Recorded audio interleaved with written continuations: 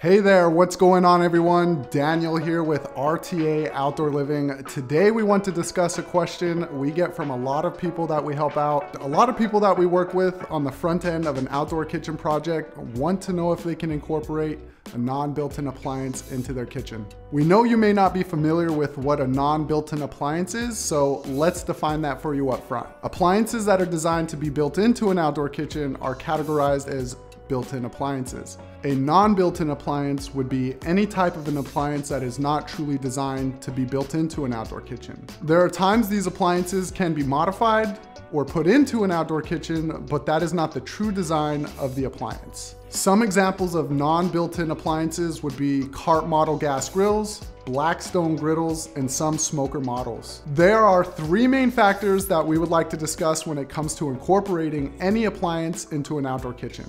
The three factors are construction, design, and safety. Let's start with the construction side of an appliance.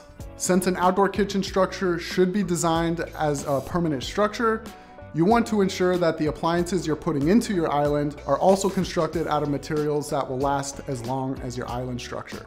True built-in outdoor kitchen appliances are going to be constructed out of premium grade materials like 304 stainless steel and are built to last, as they usually carry lifetime warranties as well. On the flip side of things, non-built-in appliances are usually not constructed out of materials that are gonna hold up in the long term. These appliances usually carry shorter term warranties. What this means is you can usually expect to service, or in some cases have to replace appliances in the years to come.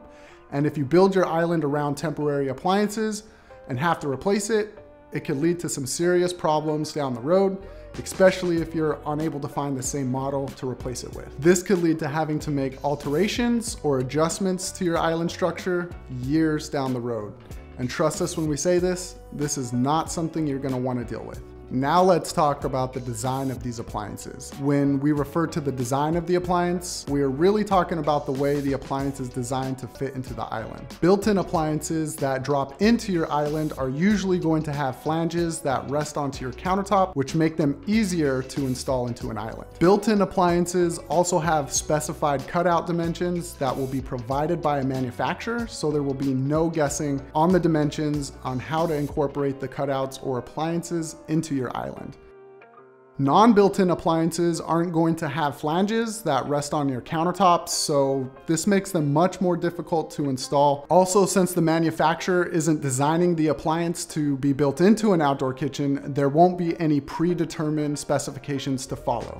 This means you will have to figure out the dimensions and get creative on how to incorporate them into your island, which can lead to expensive mistakes being made. It is also important to know that incorporating some of these appliances into an island will likely void any warranties for the appliance, and a lot of manufacturers will explicitly say not to build them into an island structure in the owner's manual. The third and final factor is safety. We're really referring to the ventilation requirements of an appliance. Built-in appliances have determined specifications when it comes to proper ventilation to ensure that leaking gas can escape from an island in the event of a gas leak. Non-built-in appliances don't typically have ventilation specifications for building the appliance into an island, so this can again become a guessing game and could put the safety of your island at risk.